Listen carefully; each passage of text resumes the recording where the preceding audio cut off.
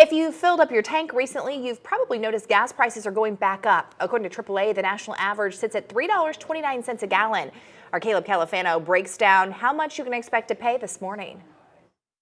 Well, gas prices did see a jump across the Sunshine State, up 20 cents compared to last week, and the highest prices are right here in Palm Beach County. Take a look at your screen. The current average for regular gas in Florida is $3.31. In Palm Beach County, you'll see that average jump to $3.46, 15 cents above the Florida average.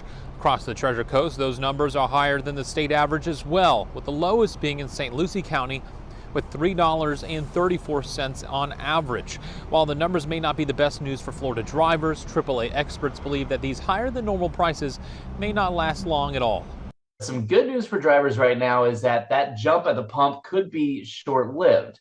Temperatures have warmed up, the dollar has gained strength, and there continues to be concerns about a possible global economic recession. All of those factors have come together, forcing oil prices back down. For reference, the current national gas price is actually $3.29. That means Florida's been above that national price for the last 4 weeks. In West Palm Beach, Caleb Califano, WPBF 25 News.